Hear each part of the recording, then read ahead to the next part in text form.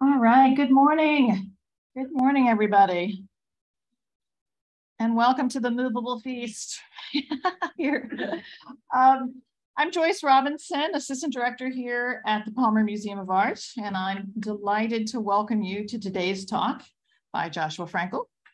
This is, as you can already tell, somewhat of a hybrid venture, a gallery talk in the auditorium, in person, yet being recorded as a Zoom webinar, a project originated by the Center for the Performing Arts, enlivened by a satellite exhibition in the print study room on the second floor, and perhaps most hybrid of all, a visual artist talking to us about designing and directing an opera. Here's to cross-disciplinary hybridity and collaborative partnerships. Joshua Frankel is a visual artist working in a range of old and new media, including drawing, printmaking, public art, film, and animation.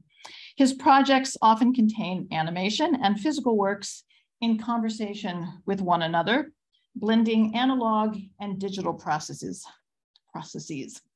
A recurring theme in the physical works is the evocation of time, motion, and transformation, elements that are at the heart of the art of animation. Frankel's films often engage deeply with music and have been presented synchronized to live musical performances by chamber ensembles and full orchestra by institutions including the Library of Congress, the San Diego Symphony, and New York City's River to River Festival. And of course, that merging of music, animation, and Frankel's artistic vision was amply evident last night at the world premiere of A Marvelous Order. I am still recovering, I know you are. Yeah. Just to say, I'm still recovering from the performance, so I can only imagine for the performers and for Josh and family too. Josh, thank you for your work on this ambitious, truly marvelous production. And thank you for inviting us to glimpse part of your creative process in the cyanotypes on view upstairs, and for sharing insights about these blueprints created in parallel with the visual development of the opera. So again, let's welcome Josh Frankel.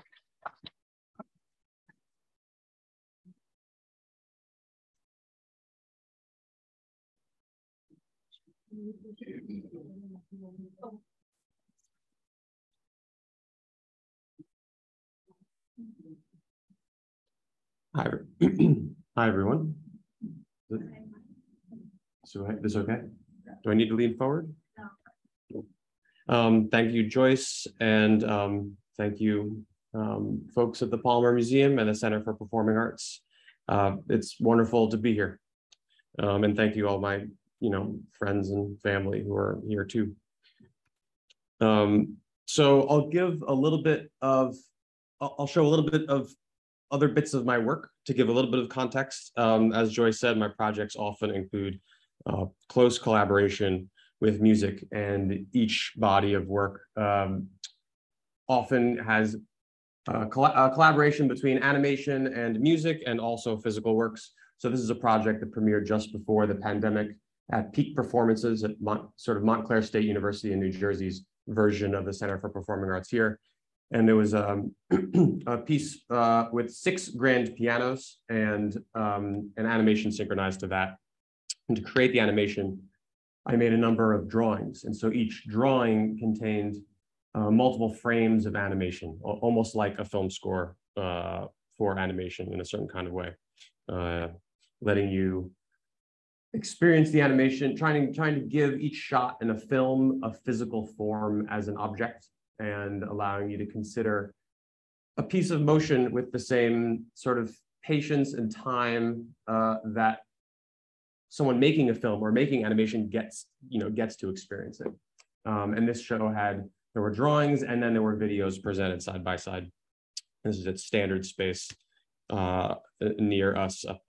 This gallery is in Sharon, Connecticut. In the opening, the composer I worked with on that, Missy Mazzoli, performed live. Some people who are here might even be in that photo somewhere. But much more recently, yesterday was the premiere of A Marvelous Order. Is there anyone here who was not in the theater last night? It's okay. That's right. but you guys saw it the night before, so it was okay. Okay, good. So that gives me a sense of how to talk about it and how much information I need to give. My collaborators on A Marvelous Order are composer Judd Greenstein and a poet, Tracy K. Smith, who subsequent to writing the libretto for this work became U.S. Poet Laureate and served in that position for 2 years. My role is the director of the work and also creating animation that runs throughout. Just as there's music throughout in this opera, there's also animation throughout. And I've spent so much time with musicians and composers, I've begun to think about animation in certain ways that relate, I think, to musical composition. And I'm trying to tell the story, but also communicate feeling and emotion and develop motifs and then create variations on them as the piece progresses. The three of us worked together to develop the story of the opera before we put pen to page. And then after we had figured out what in this history is in and what are we not focusing on and what are we adding to it, then we progressed to Tracy writing the libretto and Judd writing the music and me beginning to make images, which we did somewhat in parallel. And that allowed me to say to Tracy, you don't need to communicate this piece of complex information about how Moses was able to had the money to build all these things, because I'm going to make animation of cars streaming through toll booths. And everyone might not get all the mechanics of it, but you get the sense a little bit. And that frees her up to be a poet. And really spread her wings in ways that can be constrained in these situations otherwise. And it's pretty unusual for an opera to be conceived by 3 artists. Usually it's the composer and the librettist, and the visual people get handed this thing that is baked and set in stone, and we have to figure out how to manage that. And time is very interesting. In a film, the director controls time. In an opera, the composer controls time. And so, but storytelling, time is very integral. And so our collaboration was a conversation, and it was much less hierarchical than opera usually is. And it allowed me, to have us have these conversations about which medium is going to do what when, and through the creative generosity of Judd and also Tracy, we could have conversations about the storytelling and about time. And I think I think that bears fruit, and I think it feels really powerful for visual art to have a seat at this table. And I think that's something important that we're trying to do. So in tandem with the opera, I've been making a variety of images to figure out what this thing is going to be, and also to have some things that can be permanent and that you can touch alongside the performance, which is inevitably ephemeral. And so some of those are upstairs. They're cyanotypes. This is one. And they're in the, some of you have been there, the print and drawing study room upstairs right here. And that's what's going to be the focus of the rest of this talk. This one is based on an 8mm film still of a woman posing in front of the Verrazano Bridge under construction. So you can see the cables dangling, but they're not yet supporting anything. And this is taken, along the by the freeway there, down along the name of it is escaping me at the moment, in Bay Ridge anyway. Moses and Jacobs, you probably got some of this from the opera, Jacobs, but we weren't making a documentary, so we didn't go in too much detail about the history. Jacobs was a self-taught urban theorist, a journalist, a writer, a critic, and eventually went on to write some incredible books coming to understand what makes a neighborhood function. Why does this neighborhood have people in it and thriving, and why is this block empty? Taking what seemed like chaos because it was so complex and revealing it to be driven by laws, by things that we could understand and inform decisions to make our neighborhoods and cities more successful. Robert Moses, perhaps the most powerful person in New York City from the late 20s to the late 60s. Built almost every bridge in New York City, almost every highway and parkway, the housing projects, the public swimming pools, beaches, playgrounds, even Shea Stadium, 2 World's Fairs, and ruled New York City from an island fortress on Randall's Island, underneath or to the side of the Tri-Borough Bridge, using the tolls from his bridges to pay for the next bridge, and then using the tolls from that one to pay for the next thing, and so on and so forth. Act 1 is concerned with his proposed road through Washington Square Park, which would deliver Fifth Avenue to the developers building these buildings over here. And I spent much of my childhood in Greenwich Village. I played in playgrounds in that park. I trick-or-treated in those buildings. So the story is personal for me, and my collaborator Judd grew up on Mercer Street, a few blocks. We met as adults, but we were both in those playgrounds at the same time as kids. And the most famous book about Robert Moses, written by Robert Caro, Power Broker. And if you were watching the news during the pandemic, you might have noticed it in the background of talking heads, all over. And part of that is about the power of good graphic design and good book design, which I know is something a lot of people and certain people in this audience think a lot about, but also putting it back there sends a message to the audience that if I have this book on my bookshelf, I have an interest in how things work, how things get done, how power is accumulated and wielded. And so right now we're in a moment when what a city can be is being rethought. People are more open to making bigger changes faster. And questions of urban planning are being recognized more widely as questions of life and death. It's the type of moment that might only arrive every few generations. So it's an important moment for this work.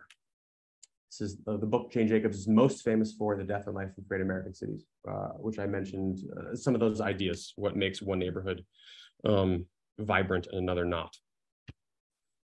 So some images from the last time we performed the opera. Photographs from last night are not in the presentation just yet, but you guys saw. So last night we did a swap due to a football season schedule change. The gentleman who here is in the screen performing Al Smith became our Moses, and the last time Deshaun was our Robert Moses, and he became Governor Al Smith in the screen. Here you can see on the floor the spike marks. So the cast is constantly rearranging these blocks, creating and destroying their environments. And spike marks, which is a part of stagecraft, becomes part of the stage image, and that reappears later in the cyanotypes, which you'll see. We're here. This is our 3rd residency at Penn State. Our first one focused on choreography for the Ballet of the Street. And so we worked on that choreography here. I shot footage of it and then made animation based on that footage. The animation changed since this is work in progress for it. It looked a little bit different last night. But this relationship with Penn State, multiple residencies over multiple years, made this project possible in this way, because animation takes time. So this project had to be spaced out over time in order to become what we wanted. In 2021, we were here recording the chamber ensemble at the music department, which was invaluable and would become the basis of a studio album. And last night, you guys were all there. So cyanotypes, let's talk about those. That's Jane Jacobs' actual window at 555 Hudson Street in the center, surrounded by other windows from Greenwich Village, all photographs that I shot. I included some boarded up windows because it's hard to remember in 2022, the Greenwich Village wasn't always so uniformly pretty, and the houses weren't always all fixed up. It was more of a mixed bag for a lot of for a long time. So what is a cyanotype anyway? That's one of the first photographic processes ever invented, 1842, 3 years after the invention of the daguerreotype. And its most famous practitioner probably remains Anna Atkins, who began working with it almost immediately upon its invention, making wonderful images of things she found in the natural world. More Anna Atkins. It's science, but it is also very much art. And pretty quickly it was realized that this process had commercial applications because you could reproduce images, make copies of them. fairly easily. And so that's why we call blueprints, because the early ones were using this process. So it's was a natural medium. I think it's beautiful. It's well suited to my process and suited to this story. The way you do it is in a dark room, you coat paper with a chemical, which includes cyanide. But as long as you don't drink the chemical, you're fine. You put a stencil on it and expose it in the sunlight. None of these are me, by the way. These are, I found them online, but it looks pretty much exactly like what I do.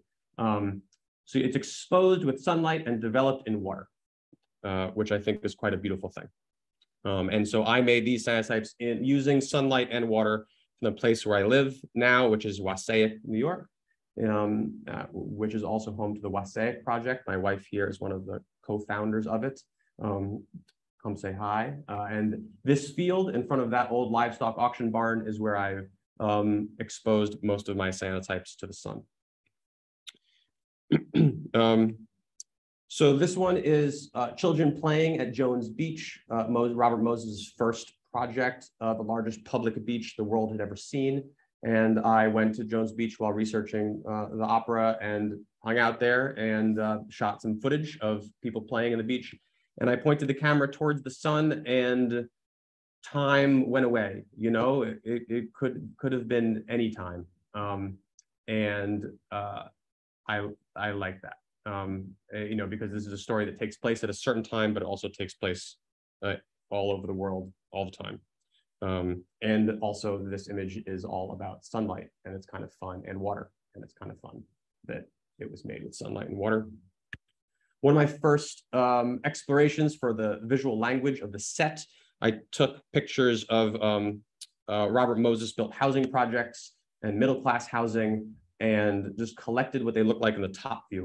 And each housing project across New York City or middle-income housing, all different types, they tend to have their own distinct shape when seen in a top view. So I collect them, line them up to try to figure out what that language would be. We end up in a place with the smaller units where each block would have a single right angle and the other angles would be off angles. And what that is in a top view, this is just a work in progress image. What that means is if something like that in the top view, you can rotate it so the right angle is facing downstage and the audience feels like they're seeing the language of the Robert Moses built environment. If you rotate it so the off angles are facing the audience, it feels like the language of Greenwich Village, which is old, you know, streets at off, connecting at off angles. This is from Williamstown, and you can see a little bit of these mixed languages and some of shapes that have the single right angle in various places. I talked about this one already. Another thing this points to is her idea of eyes on the street. What makes a neighborhood safe is having people there. And that means that having a bar in the neighborhood often makes a neighborhood safer. If you think of walking down a block that is empty versus walking down a block at night that has people on it. And so if you have restaurants, bars, theaters, reasons for people to be out at night, that neighborhood's gonna be safer at night. Near the end of Act 2, there's also this thing that happens where Jane is looking at the windows starting to turn color as the sun is rising. And that's something I remember, you know, sunrise or sunset, seeing the sun bounce off of windows, probably more sunset, because our apartment faced west. And it also reminds me of leaves changing color, sort of, which we have outside here as well. So these windows do a variety of things over the course of the opera, and at the end of Act 1, Jane Jacobs appears in them, and then later she splits up, the windows split apart. There's also a kind of a sunrise early on, which is made from, this is made from a map of Greenwich Village. So these are all, I can't tell you which street is which, but as I made it a while ago, but these are actual blocks in Greenwich Village. Eyes on the street's also a little creepy. Like it's a bit like the surveillance state. And eyes on the street can also keep people out and keep things the same, which is sort of a darker side to that idea. But the best version is when the eyes on the street represent a diversity of viewpoints as opposed to them all having the same viewpoint. That's what can keep new ideas out. Another cyanotype upstairs is based on Venetian blinds, the light pouring through Venetian blinds in my bedroom on 10th Avenue. The trucks would go up 10th Avenue the light would come through the Venetian blinds and create this shadow play on the ceiling of, it had a very particular acceleration to it based on the passing of the truck. And that felt like a good moving image to have in the opera. It feels like Robert Moses reaching his hands into your bedroom window. I live here. So this image, there's animation based on this that appears in the opera, and it is based on an actual blueprint for the Lower Manhattan Expressway, the MTA Special Archive, where they keep all the Moses stuff. They let me in. I got to touch it with my own hands. And here you can see actual, I'm going to do this, I'm going to have to walk over. These are like actual tenements, these are places where people live. And this hard line is where the highway would go. So each of these contains multiple family homes that would have been torn down to make way for the 10-lane highway. So I put "I live here" in those spaces. Jane Jacobs with the button,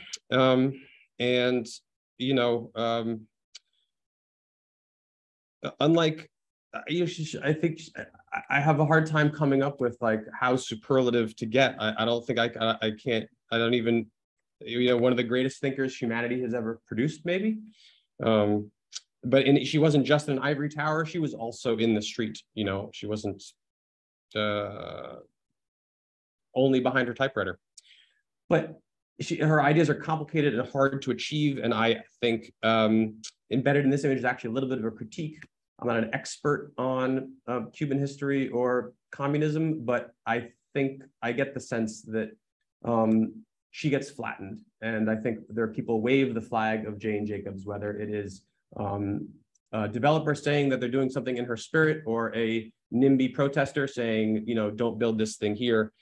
People will wave her banner while not engaging with the deep complexities of her writing in full. So Moses drew red lines across maps to show where he would put his highways. And so I wanted to imagine what it would be like to drive down the Lower Manhattan Expressway had it been built. And so this appears a few times. The footage is shot out the front of the 3rd Avenue L, which doesn't exist anymore, by the filmmaker D.A. Pennebaker in a short film. And so can I play it again? Well, in any case, there we go. So I just put a red line, I put a red shape over the train tracks, so you can't see that there's train tracks there. And you're sort of moving it around the right height of what that highway would have been in, not the exact neighborhood, but a neighborhood that has similar architectural feeling. And there's something fun to me about representing what Moses wanted to do using mass transit, and Moses did not fund mass transit. Here's an image of the spike marks I talked about.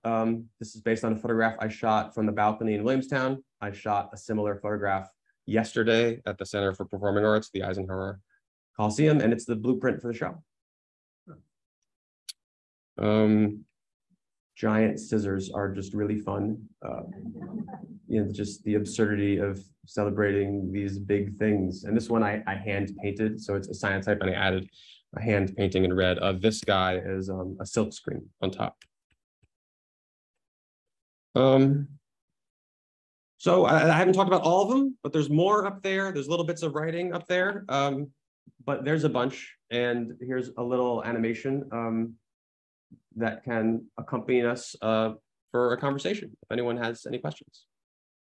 Oh, actually, wait, I feel like, wait, I have more. This is in the wrong, the slide's in the wrong order. I'll come back to that. Oh, I see what's happening. I wanted to talked about that one. This one is from an actual Moses pamphlet. You can see the literal lines that he's drawn around blocks to be torn down. He says new recreation area for those people's homes. This one, this is, if you're not a New Yorker, the one that's second from the right is a fire alarm pole. And these guys are kind of like a sundial in the opera, showing time passing. And they sort of just feel like old friends. They also kind of remind me of, in Spike Lee's Do the Right Thing. That movie, as you might know, follows the rules of Greek drama, the ancient rules of Greek drama that, you know, go back to Aristotle or before. And these three guys are like the Greek chorus in that film, you know, talking to the characters and echoing what's going on. And so these guys kind of remind me of that a little bit. And also an image that is made with about sun and time and made with sun and time. And here's one of the shots that appears in one of the bits of animation that appears in an opera, which you might have seen a few times. All right, back to this. Any questions?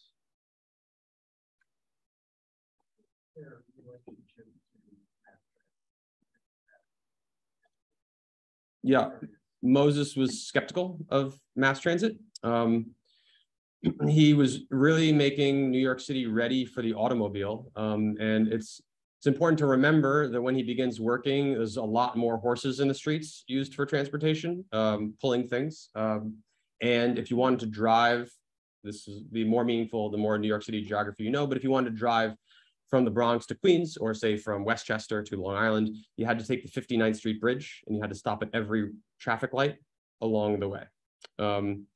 And he, you know, got into his head, I think he got into his head that project and tried to make New York City and the metropolitan region work for the car. But he did not, he was not very interested in mass transit. And he was excellent at getting, in addition to the toll booths money I mentioned, he was excellent at getting federal funding. When the Eisenhower Interstate program was being done, he was first in line. He had the application, you know, set up with everything that they needed. And he was so good at getting money for things that other people, other agencies, projects did not get money because he was hoovering it all up. And so in the 70s, when New York City's mass transit system starts to be in pretty rough shape, that's because in part it was starved for cash and not making maintenance repairs when it should have been, in part because of Moses. Talk a little bit about the process of syncing the animation with the music, because it was so brilliantly done. And I'm just picturing, you know, are you listening to the score from the recordings that you did, and then you were in the live performance, the conductor has a click track, a metronome in his ear, and the other performers can choose to have that or not. Most of them don't. On stage, the instrumentalists, some of them more of a higher percentage, but not all. So the conductor keeps it in line.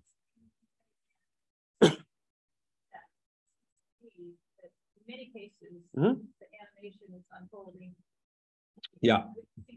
Yes. So Judd is composing using a software that a lot of composers use now called Sibelius. It's industry standard, and so that can export a kind of synthetic version of the score. It sort of sounds like it's being played on like 1980s synths, and so I get that, and I work to that, and then I have Judd attempting to speak/sing the words, so I know what words are being. I can look at the score and tell what words are being said at what time, but I can't look at the animation and the score at the exact same time. So I need to have the vocal reference point.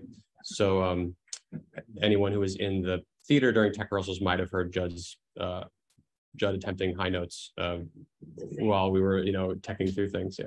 Okay, that was sure. I'll show another. So this one that we just watched was based on footage that I shot on a street in New York City. And so I took each of the characters in that piece of animation, and then later in the opera, in the protest scene, I start to offset them and set them into patterns. And what Jane Jacobs is doing is she's like, you know, looking at these things that seem like chaos and discovering patterns that underlie them. So I'm sort of doing that in backwards here, taking, you know, these little clips of animation and then setting them into patterns, you know, as the villagers organize themselves into an activist movement. Oh, yes. So I know this opera has been over. I was just wondering if you could speak about where this idea came from and when you had what really the process, what Sure. Well, we were working on we've had a number of collaborations that have gotten bigger and bigger over the years. And on an earlier project, it was going really well. And, we were discussing what to do next. And Judd was at his career as a composer was going well. And he's at a point where he naturally begins to think about, well, should I be thinking about an opera? It seems like I should be thinking about an opera now, but what would that mean now, in the 21st century? Like, why would I do that? And a bartender we know suggested this story. And he said, what do you think about this? And we both, as I said, we're both, Greenwich Village is part of our childhoods. So it felt personal. And for me as an animator, I felt like it was a story that would be very hard to tell without images like this that allow you to see the world from multiple perspectives and have lots of people on stage like this. Epic structures. It seemed a story that needed animation. And I was also interested in our collaborations that combined animation with live musical performance. I was very interested in expanding beyond a single channel, a single frame. Moving into multiple channels of images at the same time was something I was hungry to do. And this seemed really well suited to that. So it fit us personally and it fit the art that we wanted to make.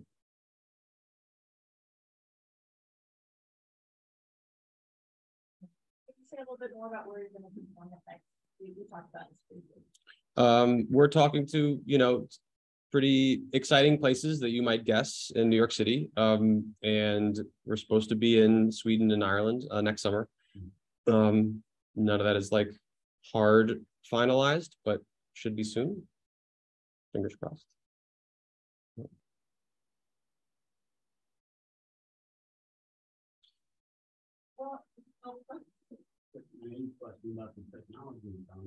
How are they created? What are they streaming? How are they coordinated? In the opera on stage? Yeah. Let's see if I can find an image here that will help me explain. So all the way upstage in the back, that's projection. There's a big projector hanging above the stage.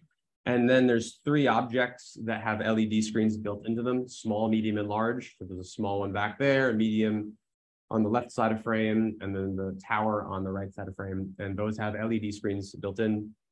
The earliest workshops for this project were produced by an organization called Three-Legged Dog, which doesn't exist anymore, but that was in Lower Manhattan and was very interested in the intersection of performance and technology.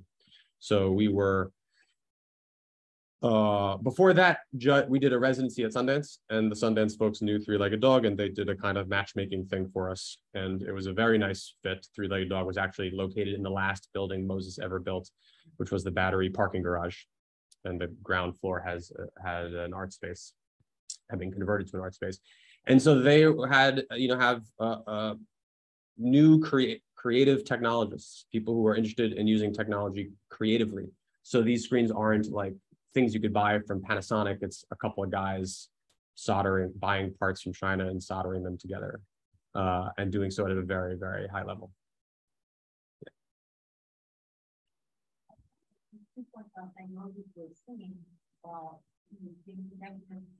Yes. Sure. I'm sure that's related to something you just did. But can you comment? Sure. And this is one of those. It's an earlier version of the same scene. The image on the site changed, as well as the performer. So I wanted, with screens and live people, I wanted there to be conversation between them and to have things flow from one to the other. So I wanted to have moments where we had them singing, but I didn't want to do a live feed because it was very limited in how I could embed that into my design. And also there's a delay, which I find jarring. So for these moments, I shot footage of the performers singing, and the footage of them becomes part of the animated collage. So what you hear is their live voices, and then we're just playing the animation behind them. And there's a conductor keeps it in sync, as well as there's a monitor that they can see that's behind you that has some tricky hints for them too. I'm curious, this story feels like really relevant like this year and right now, but it's been such a sort of long process for you, and it's probably meant something really different when you first sort of thought of it. Can you talk about how you're thinking about Robert Moses and James have like changed over the years as we've gone through Oh, that's all sorts of national drama? Yeah, that's really good. I mean, I think it begins with,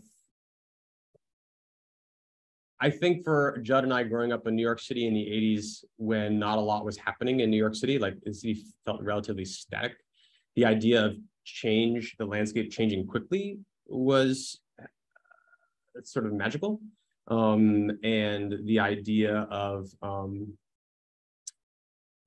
like things being able to get done was really interesting. And the impact of these things that he built and the problems of, housing projects and green space that has no one in it, and being next to freeways, and not having access to the waterfront. I think it began from a lot of care about the specific urban planning questions, and as well as like our love for the place and love for Greenwich Village. That's the maple seeds. The falling maple seeds are like something that I think about when I think about my childhood and those times. But I think that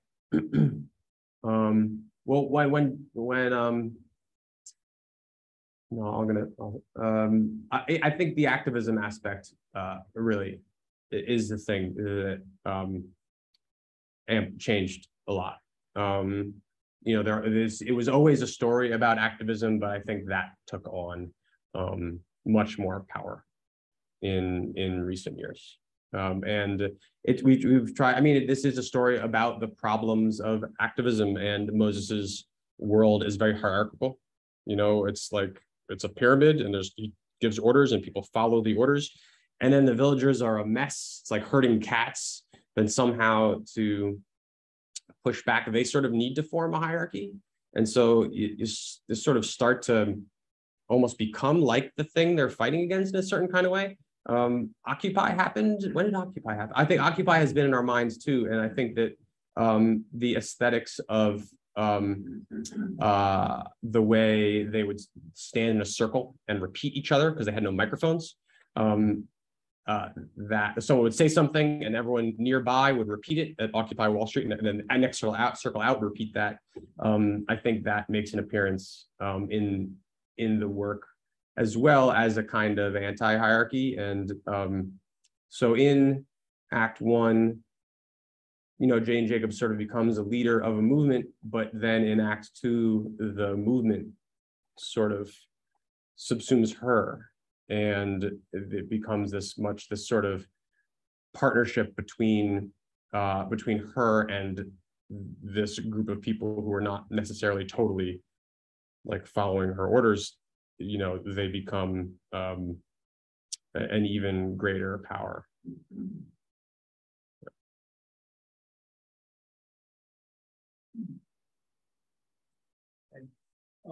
Can you talk about what happened? I know a little bit about it, but what happened to each of them after this? Jane Jacobs' second, the middle kid, the son, there's an older son, and the middle one is also a son, turned 18 and was not college. He was not, school wasn't his thing. So he was going to get drafted. So Bob Jacobs was an architect. He got a job in Toronto, and they moved to Toronto.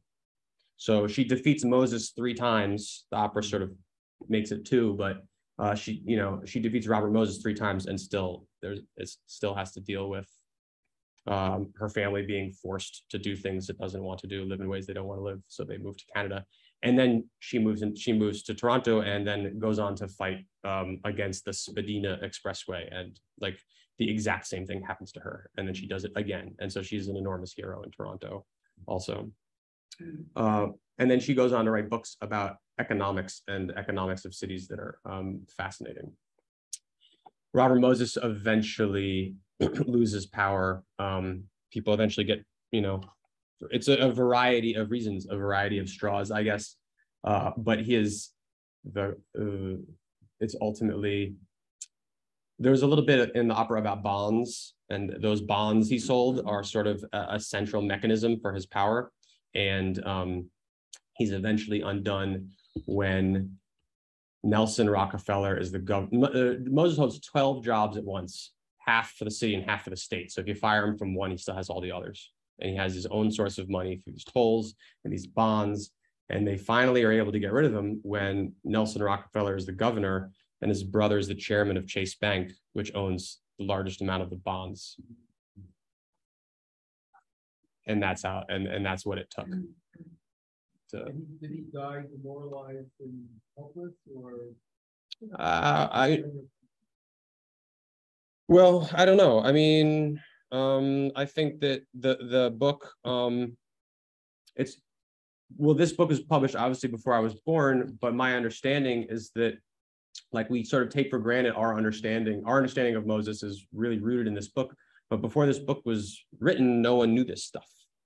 So this book was published around 5 years after he was out of power and utterly transformed how he was thought about. And in the biography of Jane Jacobs, there's a fantastic scene of Bob and Jane sitting in bed reading galley copies, like side by side, of this book.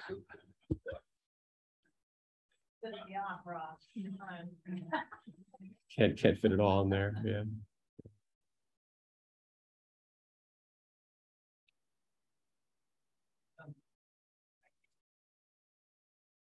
Issue with the two approaches to city planning that they've brought, and it's easy for us to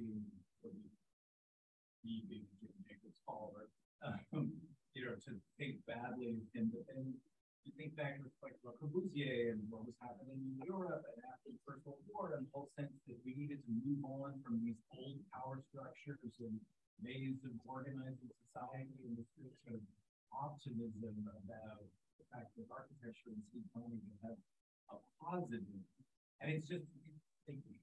There's a sort of a bouncing back and forth between these two, because what would New York have done if you really had to stop at every traffic light to get from Bronx to Queens or something? It's just like complicated how you balance, and could it probably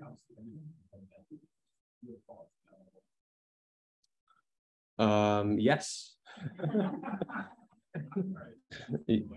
No, I mean, it's to swing, if you swing too hard in either, I mean, now in the Bay Area, for example, there's problems building affordable housing all over America, from the biggest cities to, the hamlet in Dutchess County where I live. And particularly the Bay Area has a particular problem with transportation and with people who will vote Democrat, like left down the line, however they identify, when you're in conversation and on the ballot. But when it comes to, can we build affordable housing next to this mass transit station, they get out in the street and they stop it. And so in a crazy way, there is a way of looking at this where Moses is the progressive and Jacobs is the conservative. Libertarians love Jane Jacobs, and I think that there are lots of people, as I said, see Jane Jacobs and they see just a certain slice, a certain dimension. But she says the government should stay out. We're going to figure this out ourselves, and that's how this neighborhood's going to become vibrant. And Moses says we should use the power and resources of the government to build things that the people need. And if a few people protest, they're getting in the way of the good of the many. Now, I don't think we should do it the way that he did it. But I do think that we need to figure out how to build better transportation and more affordable housing.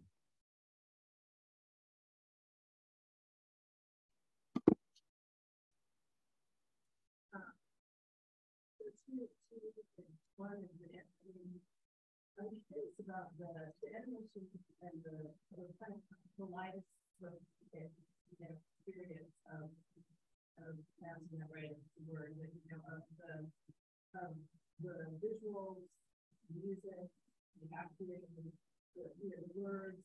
I mean, that was astounding and really powerful and extraordinary. So, so I'm fascinated to about how such a complex scenario in modern life, you're able to hold it in this way, in the opera, and that's quite amazing. My question, I think, has to do with some of the parts of the story. I mean, I don't know really the story of although I'm much more now. Like the Rockefeller, it's ironic that the Rockefeller brothers, or whatever, would want to stop his wave. I mean, their fortune comes from oil money, and Robert Moses is sort of building highways for cars. I mean, I feel like there's a way in which ideas around that and I don't know what the thing is, how she brought. I mean, something she was very much involved. The way I understood it in the opera was a lot of family and the connections of a community that emanates from family, or from human contact with another, and yet mass transit is something that goes beyond family and how family is. So I'm just curious. About that and how you're thinking about that.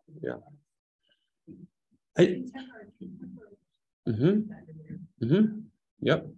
I should say that the Rockefeller anecdote is interesting, but I don't want to overstate it. It wouldn't have gotten to that point. That would have never happened, I think, if not for the stories of Jane Jacobs and other related stories. That wasn't out of the blue by. She was instrumental in getting that moving. It's just interesting that that's the nature of what the final blow was.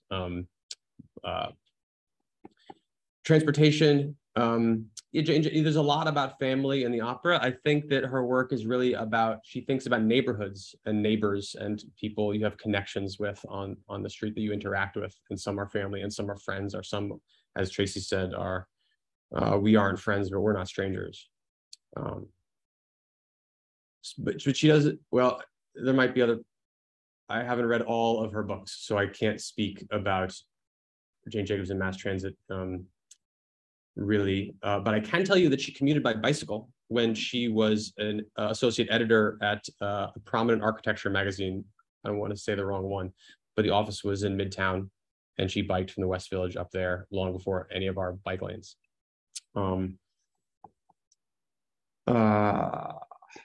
Your question, there were many parts of your question. Contemporary, what happened in New York City in the pandemic, all these parking spots got reclaimed for cafes and restaurants, and some of them for public space. And I think that is magical, the city taking back this land that is being used by so few people. Now, if it's all given to restaurants, then then it's privatized, which is also a problem. But that's a key example of contemporary question that relates to all this.